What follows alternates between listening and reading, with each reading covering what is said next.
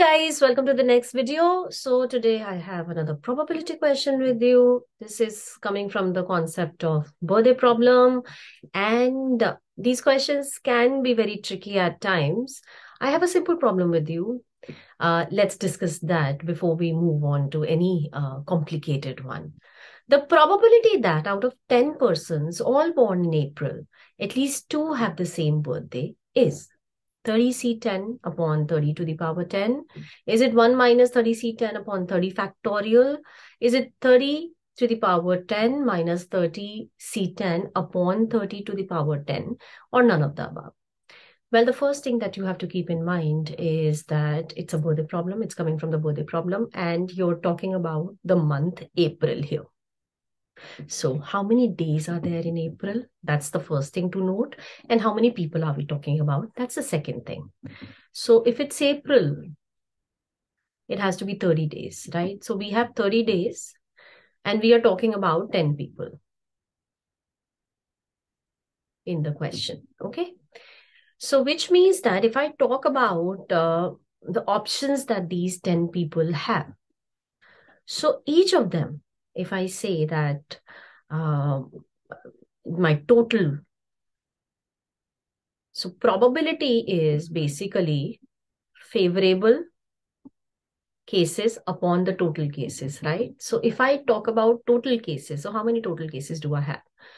So each of the 10 people, we all have 30 days in which, we can have our birthdays, okay? If we are in a classroom and we're 10 of us, all of us have birthdays in April, but of course we don't know, we're talking about probability here. So each of us have an option of 30 days. Our birthday could be anywhere in these 30 days, right? So that means total number of cases would be 30 to the power 10. Because it's happening simultaneously, it's a product. Always when you're counting, so whatever happens simultaneously is a product. Whatever are your cases, separate cases, either this will happen or this will happen. Nothing will happen together. Then you are adding, okay? So therefore, the total number of cases is 30 to the power 10, which tells you that option B is definitely not there because it's talking about 30 factorial. So 30 to the power 10 is the total outcome. So it's A or C. But let's see conceptually what it would be. Now, if we are talking about, say, E is the event that we're looking at, and the event is that at least 2 have the same birthday. At least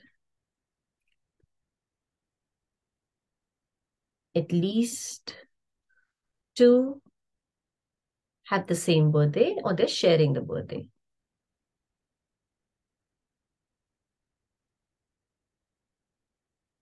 Now, if I start looking at cases, it's at least 2. That means at least 3 could be there. At least two. So 2 people could be sharing, 3 people could be sharing, so on and so forth. So whenever you have at least, what is the best thing to work at? The best thing you can work out an at least problem is by looking at total. So if you want to know the number of cases, for event E, it would be the total cases minus, if you take the case of none, that is, none of them share their birthday. So total minus the number of ways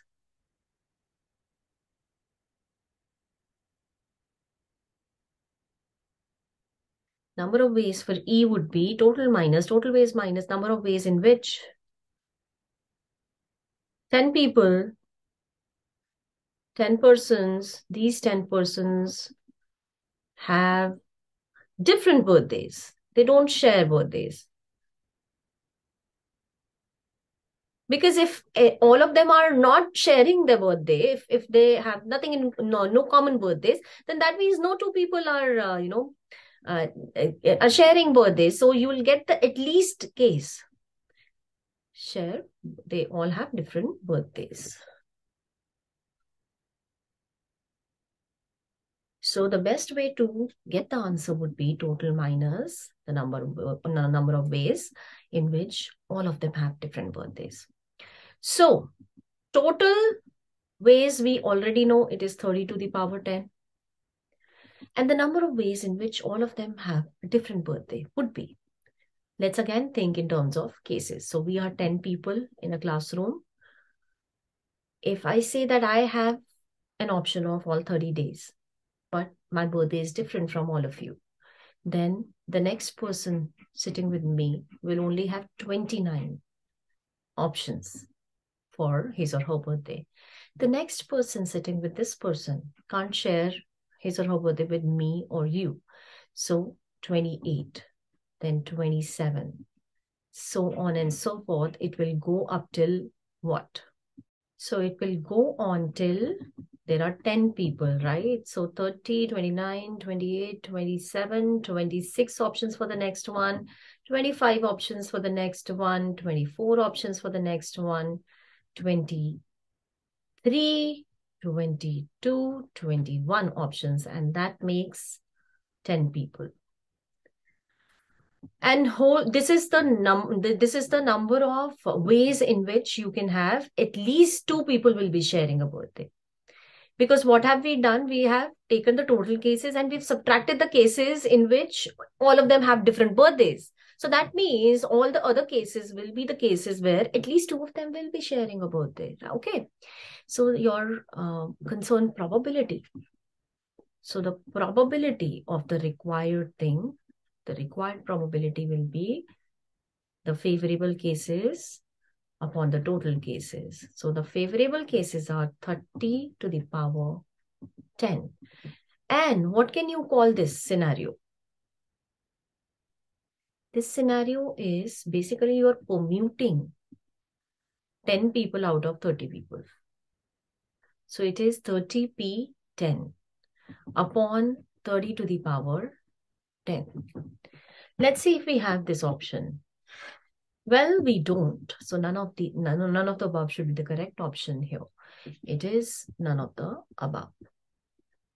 The correct answer is D, that is none of the above, because in C, actually, the thing is that in the option I've given you 30C10, but it should be 30P10 because permutation should be used here in the birthday problem.